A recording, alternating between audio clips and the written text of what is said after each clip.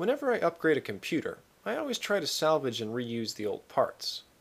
One part that I've collected a lot over the years is the cooling fan. You find these inside the tower and inside the power supply. But what do you do with a bunch of small fans? You combine them into one big fan. In this project, I take 16 PC cooling fans and mount them together to make a single 12-volt box fan. The first step is collecting all the fans. If you don't have a lot of computers to take apart, you can buy them online for about $1 or $2 each. I'm using fans that are 80 by 80 by 25 millimeters, but other sizes can also work. Once you have the fans, you need to decide how to mount them together. There are a lot of ways that you can do this. You can use zip ties, twist ties, magnets, or anything else. I decided to hold the fans together with small metal brackets. Here's an easy way to make them. First, I took a thin piece of sheet metal and marked a grid with lines that were about 5/16 of an inch apart. Next, I used a nail to punch small holes where the lines intersect. Then I used a drill to widen each hole. Lastly, I used tin snips to cut out square sections of 4 holes.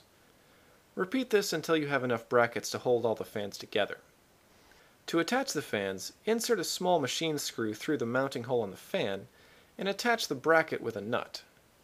Continue adding fans and brackets until they're all connected. The outside holes can either be left empty or connected with a half bracket. Now you need to connect the wires. Start by connecting the positive and negative wires together in rows. Use heat shrink tubing to insulate each connection. Then connect the rows together so that all the positive wires are connected and all the negative wires are connected. The last step is to glue down the wires so that they aren't hanging loose. With each section, place a small drop of hot glue in the corner of the fan, then pull the wires tight and stick them down onto the glue. For larger bundles, you may want to add more glue on top to help hold them in place. Be careful to keep the wires away from the fan blades. Now your fan is complete. You just need to decide how to power it. A typical PC fan uses about 0.2 amps, so 16 fans will need 3.2 amps to run. The easiest way to power the fan is with a large 12-volt battery such as a car battery. All you have to do is add an adapter plug and you can plug it directly into your car.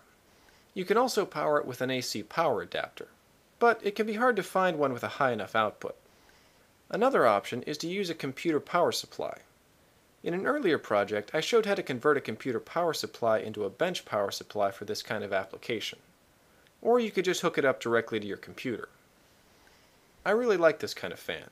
It's quiet, lightweight, and it's small enough to store behind furniture or in a packed car.